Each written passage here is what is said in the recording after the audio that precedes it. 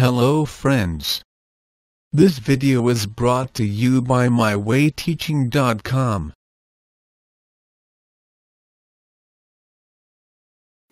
Let us start with this chapter on visualizing solid shapes.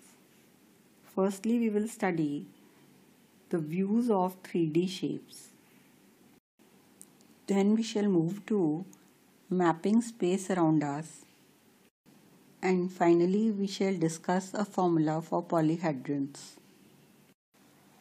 We have already learned that plane shapes that have measurements like length and breadth are called two-dimensional shapes. A square, a rectangle, a triangle, and a circle are examples of 2D shapes or two-dimensional shapes. Next, what are 3D shapes?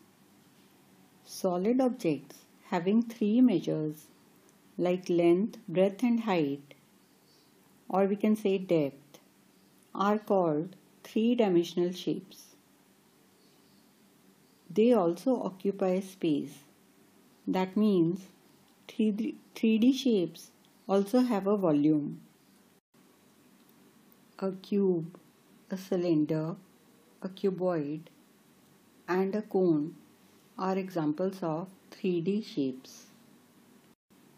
We come across another 3D shape, that is a ball, and which is called a sphere. We discussed 2D and 3D shapes. However, in our practical life, we come across combination of different shapes. For example, consider an ice cream cone. We can see that it looks like a cone surmounted by a hemisphere. Hence, it is a combination of a cone and a hemisphere.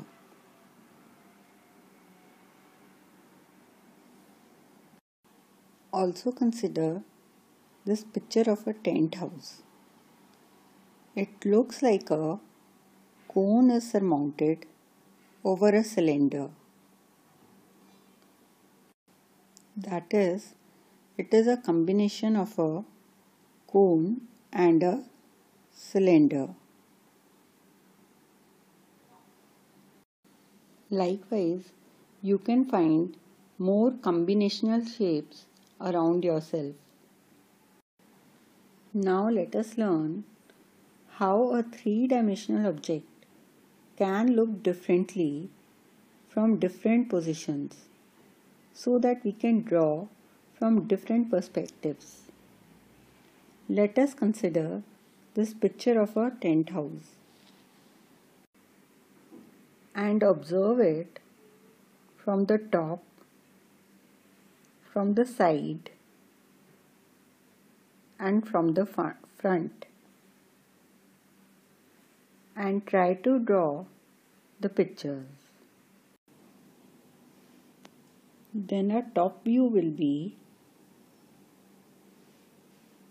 something like this. We can see a line and slanting parallelograms if we see from the top.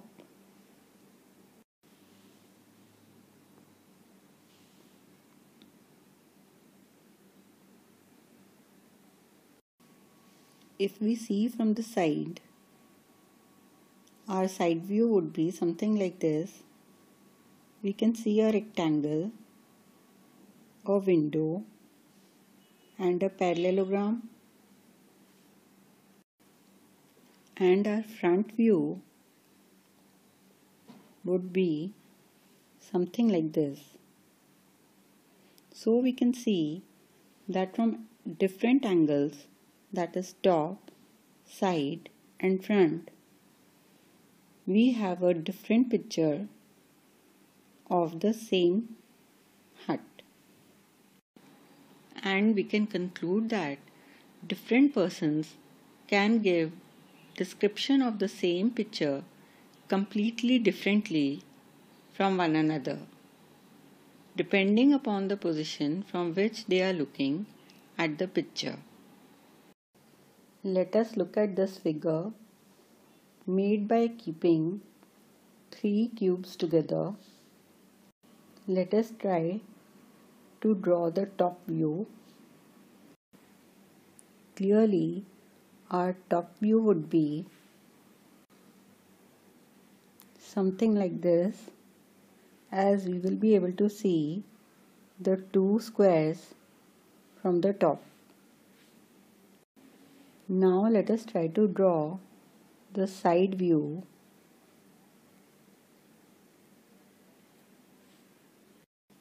Our side view would be a figure like this. This is the side view. And our front view would be something like this. So this would be our front view.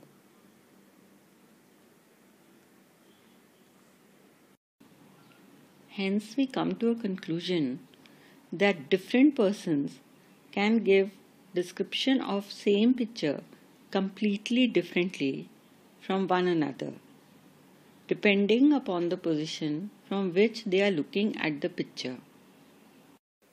Let us describe some special features of maps.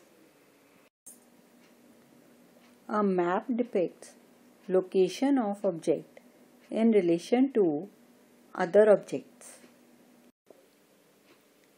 Symbols are used to depict the different objects or places in a map.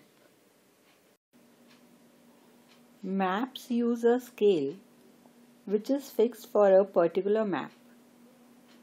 It reduces the real distance proportionately on the paper. And there is no perspective in a map.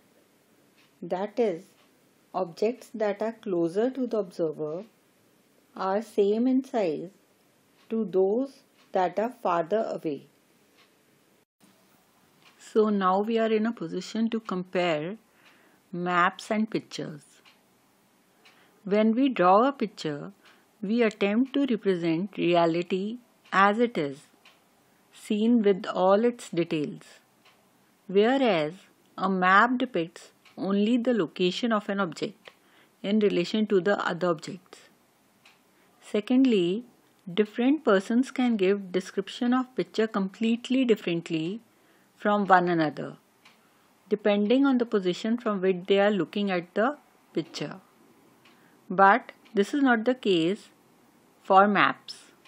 The map of the house remains the same irrespective of the position of the observer.